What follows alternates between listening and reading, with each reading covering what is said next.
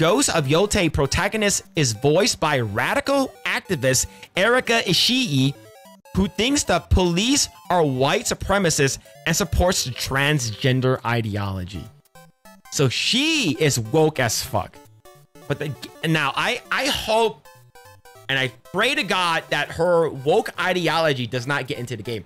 Now, her face, I think, is also her face is also okay. I'm not sure about that, man. I'm not sure about that. But the thing is that let's say if her face is, you know, they're modeled after her, and then she's doing the English, you know, translation. Just play the game in Japanese.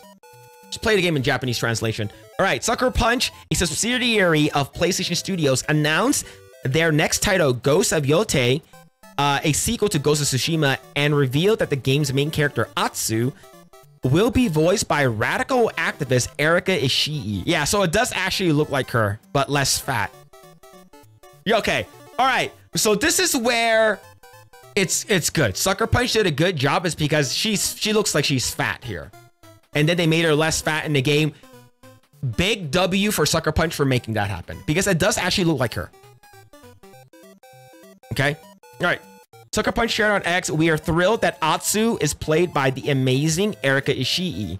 Okay, there it is. And then right over here, Ishii is a radical activist who claims in her X-Bio that she uses all pronouns. Dimension 20 dropout, crit roll, gender fluid. I'm assuming all pronouns. That's a big red flag already, in my opinion.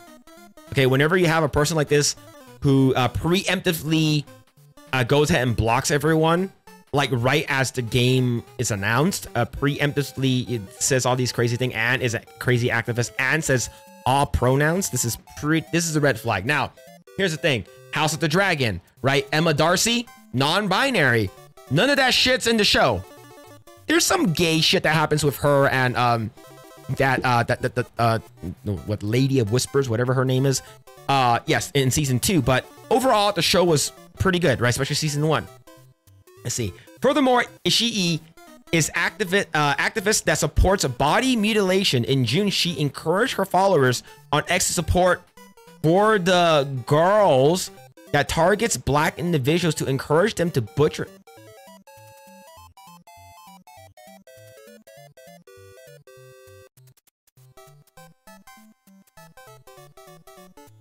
There's nothing here. Uh-oh. I don't want to press on this. We might see a lot of mutilation. Just to make sure. Just to make sure, we might see bonus holes and weird stuff. We don't want to see that. She wrote on X, quote, non-black folks looking to observe Juneteenth, black nonprofits often receive aid in boom or bust cycles. This year, consider making a monthly pledge. Whether you donate, volunteer, or commit to learning, please join me in my quest to be international and sustainable. I'm supporting For the Girls, a black trans collective that helps pay for rent and gender-affirming surgery in the black LGBTQ community. Aren't these the 3 girls that was in that black movie that was really good? Hidden Figures? Yeah, this movie was really good. Okay. Here's another one. A black trans collective help pays for... Okay, there it is. Ishii previously promoted an organization in 2023 as well. Today, please consider supporting For the Girls, a black trans-led nonprofit. But please join in pledging... No. Why would I spend my heart... That's definitely a man for sure. Yeah. Oh my god. Oh, that's... Okay. Moving on. In February of 2023, ahead of Hogwarts Legacy release, Ishii appeared to support the failed boycott of the game due to J.K. Rowling's outspoken stance on transgender activists. Ishii wrote, I used to love Harry Potter, went to every midnight release, cosplayed, and even in a Harry Potter-themed improv group. Now I'm happy to instead support and be a part of fantasy narratives where all are welcome. Trans community, we deserve our own better magic. You mean black girl magic? Oh my god, dude, she looks like an activist. She looks like those people with like, oh, I'm sorry, what are your pronouns? You got to put your pronouns in your bio. Like if she was HR at the place I worked, putting your pronoun in your bio will be mandatory. Man. Okay, in subsequent muting, but wanted to reiterate trans rights are human rights. I asked that instead of replying to negative comments to turn that effort towards positive action. A donation, sharing, and supporting trans creators and trans joy, and checking in with your trans friends and their happiness.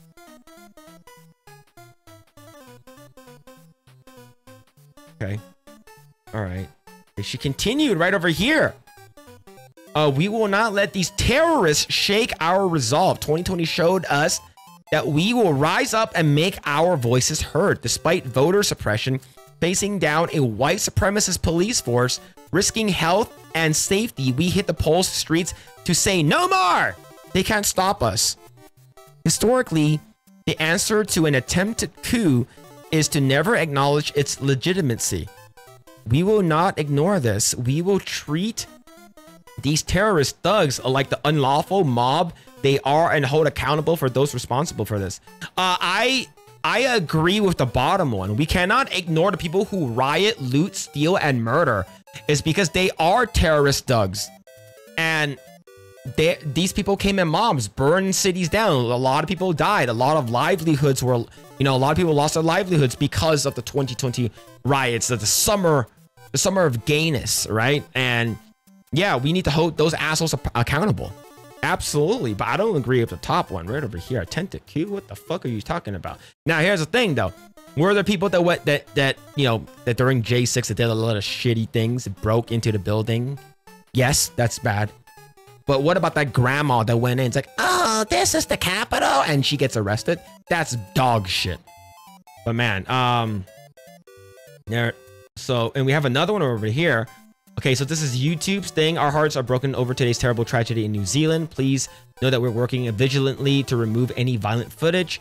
I hope now you understand that we have a responsibility not to give hatred a voice. Islamophobia and white supremacy do not deserve a platform. The site allows people to disseminate good messages and create loving communities. Protect those. Don't give power to messages of hate. That sounds like you're anti-First Amendment. But a lot of, what's it called again? Marxist, communist people are. A lot of them are. But this is the person that is, going to be the voice of Atsu in Ghost of Tsushima Part 2, Ghost of Yotei. Now, here's the thing. The game could be really, really good. I don't want any garbage woke shit in there. But if you play Japanese, I get, Japanese dub. You will never hear that. But, like I said, she's been going around preemptively blocking people. Your boy got blocked. All right? And the thing is that I'm a nice guy. I'm not controversial at all. Okay? I don't say anything crazy.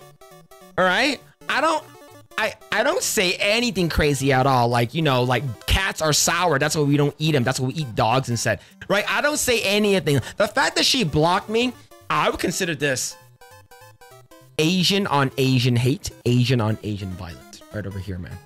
Like I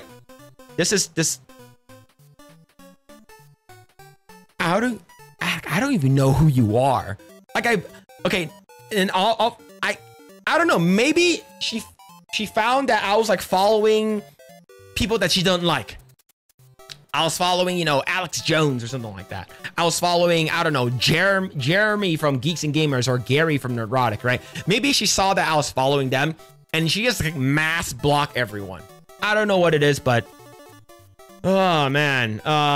Let's hope and pray to God that her woke insanity, her woke garbage does not get into the game.